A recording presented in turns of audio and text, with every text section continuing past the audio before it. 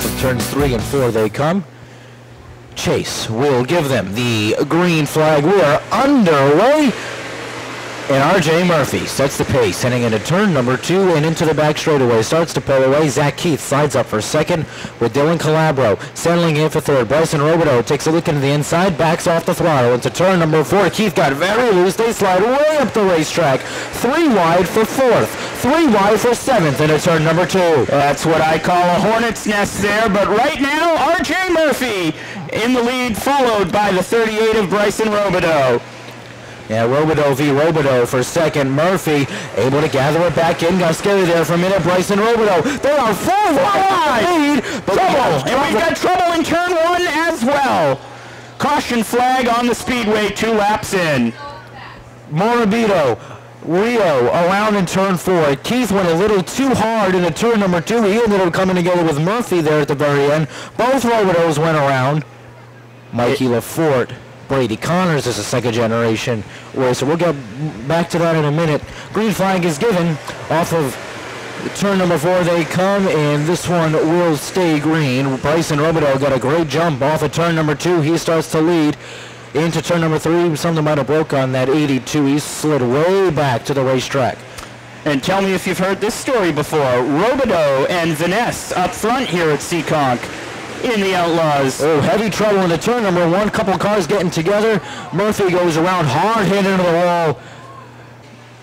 And Brent lead the charge to the start-finish line. Bryson Robidoux gets a good jump off of turn number 4 into 1 and 2 they go. It is Collin Vanasse taking away that second spot. They are double wide. Gomes and Ryan Vanasse for that third spot into turn number 4. Bryson Robidoux finds himself atop the field. The 38 leads the 78 down into 1 and 2. That is Robidoux and Collin Vanasse. On to the backstretch. Here comes Ryan Vanasse Jr. And looks like it's Gomes in 4th. And Bryson Robidoux opening up a 2-car length lead on Collin Vanasse. Ryan Vanasse outstretching Gomes. That's the battle for 3rd. He takes it away. They are double wide, though, for 5th. So it's Mikey LeFort and Dylan Calabro, teammates, battling one another. Back to the top of the field. Robidoux, half a car length on Collin Vanasse. He starts to slide up on the inside. Runs out of room into turns 3 and 4. Bryson Robidoux, Collin Vanasse, that's the battle for the lead. The battle for 5th is still the 71 and the 19 as the top 4 skates away here down the backstretch. Collin Vanasse taking a dive down to the inside into 3 and 4. Collin Vanasse takes away the lead from Bryson Robidoux. Across the start finish line they go. Robidoux hangs on for 3rd. Vanasse in 2nd for the moment. Into turns 3 and 4 they go. Cousin v. Cousin for the lead. Collin takes it away from Ryan as they cross the start finish line. 9 laps on the board. Yes, we've passed halfway here. Business is certainly about to pick up in the final stretch here. The battle for 3rd right now is between Robidoux and Gomes, coming on a 4. Across the stripe they go, and Collin Vanasse maintains a 1.5 car length advantage over his cousin Ryan. Gomes and Bryson Robidoux neck and neck for that 3rd spot. Action all over the speedway here on the backstretch. The battle continues to be for 5th place as there's the 19, 71, 66, and 17 and 3 battling, of course.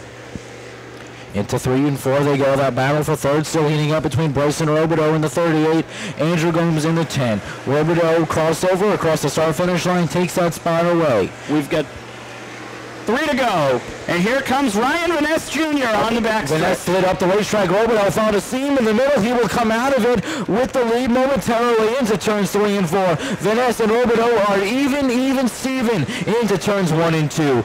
Vanasse, Robidoux side by side heading into turn number 3. You'll see the white flag when they come off 3 and 4 here, and it's anybody's ball game. Top 4, nose to tail.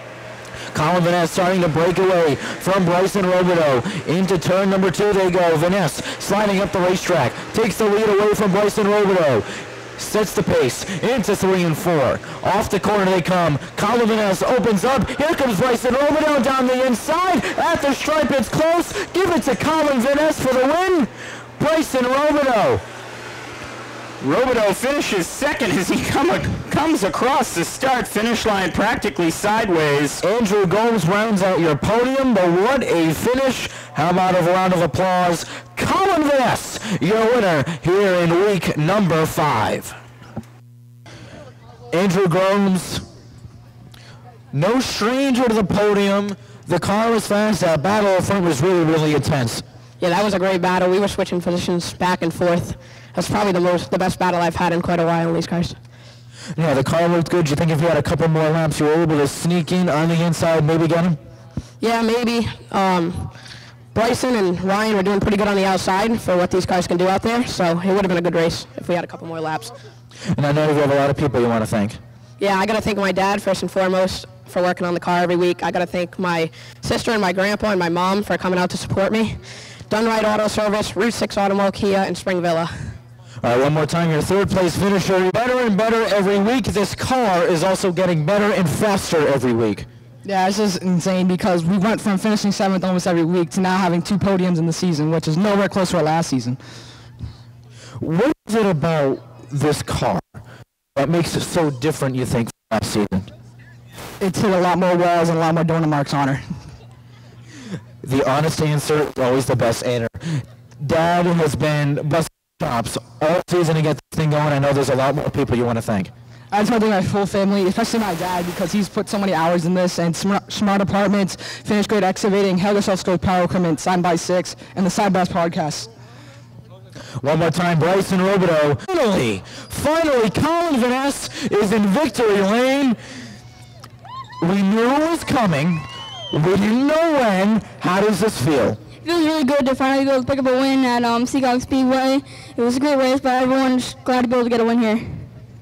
So you were out front for most of this race. Did you think when that red flag came, did you think that you were going to get past maybe on that outside? Because the outside lane was going really, really strong for others all race.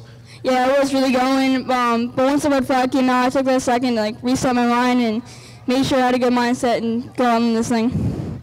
And I know you have a lot of people you want to thank. My mom, my dad, my brother, Ronnie Lero, Jacob Burns, all my sponsors, International CDL, Lamar & Sons, TP Concepts, ZF Lawns, Anchor Paws Rescue, and A&A Auto Parts. Collin Vanasse Jr., welcome to Victory Lane.